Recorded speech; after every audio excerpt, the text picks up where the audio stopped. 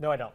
Just kidding. Psych. Coming back to me. I saw my name. I got so excited. Yes, you did. That's all of our Friday night games, but we did have a full lineup last night. Absolutely. A number of Acadiana teams in action last night, including Opelousas at Catholic. The Vikings trying to move to 4-1 against Falls River.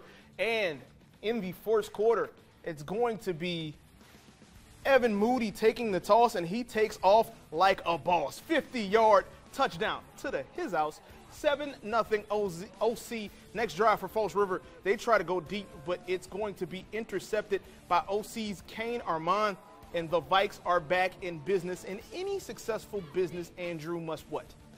Cash in. Cash in. Zach Mingarelli connects with Adam Purser for the touchdown. It's 14-0 Opelousas Catholic. You like that. Now, still in the first, the Vikings looking to add on. Mingarelli is looking, searching, does some taxes, cooks a gumbo, and then he says, I know homecoming was last week.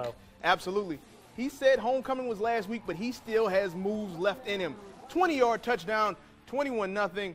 I don't know what's happening in the studio, but Opelousas Catholic wins it 58-6. Now to Crowley, Notre Dame.